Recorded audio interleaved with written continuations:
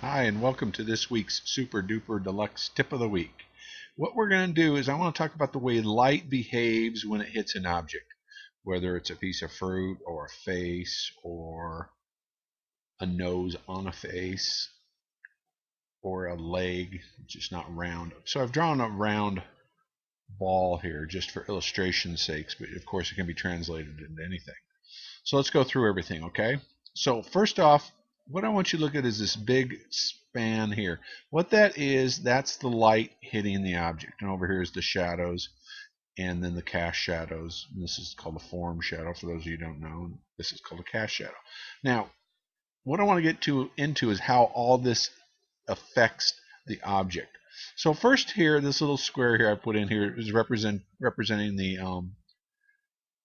highlight on an object, okay? And depending on the light source, if it's a cool light like a Northlight Studio, what you would mix for this is white with a little bit of ultramarine, and that would give you the highlight color. And then this would be what we would generally refer to as the local color. But in reality, it's not really the local color because it's really the brightest part, the brightest light, not counting the highlight, but the brightest light.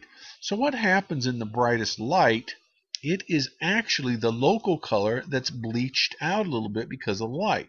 So if you were to maybe take local color, add a little bit of white, a little bit of blue, if you're working with a blue light source like North Daylight, then that would give you this. And you see, that would give you that color for that. And you see this funky little band right here? It actually probably extends more over to there. This is what we're going to call the real true local color. And this is the most colorful part of this object, okay? Like we'll say if it's a peach, this will be the most colorful part, this band right here. Why is that the most colorful part? Well, I'll tell you, because it is not in the shadow yet, so it's still getting some light, but it's not getting so much light that it's being bleached out, right? The color isn't being bleached out. So right here, when you paint this area, this will be the richest color, okay? So that's your one opportunity to stick the absolute most richest color in the turn area. And you see it only comes up to the top because this is a top plane here. The top plane's getting more light on it. Then we move into the shadow. And then this will be the darkest part of the shadow. It's called the core dark. And that's where it's not really getting any of the light, and it's also not getting any reflected light. So that'll be the darkest part of the shadow. Whereas over here, this next part, you're going to be getting some reflected light. So it'll be a little lighter than this core dark, okay? And then finally, right in the middle of it, not on the edge, would be the reflected light.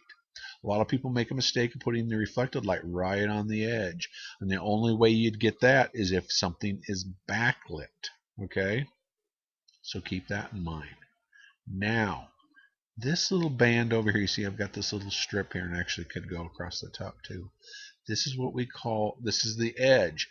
Now, if you were to imagine that this was a disco ball and it had mirrors all the way around it, if you looked right at the edge of this object or this disco ball, you'd be just almost seeing that mirror on the edge of it. So what you're seeing is reflection from the background right here bouncing into that edge and then back into your eye.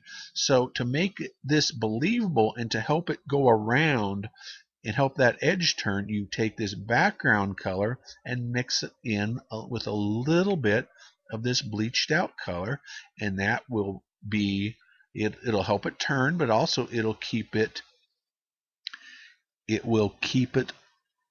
looking like it all goes together because it'll pick up a little bit of the background color. And those same things happen all around all the parts of the edges. Okay, I want to get this finished, so let's say a couple more things. Down here will be the absolute darkest place where this ball is kissing the table. But don't forget, don't put just a black line. Have it run up here a little bit. And the last thing I want to hit before I run out of time is this is the cast shadow. It's going to be darker here, lighter here. The edges here will be sharper the closer you are to it, and softer the further you get away from it. Okay?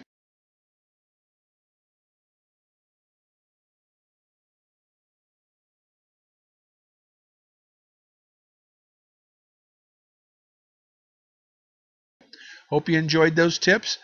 Visit www.oilpaintingdvd to sign up for my weekly tips. You have a great day.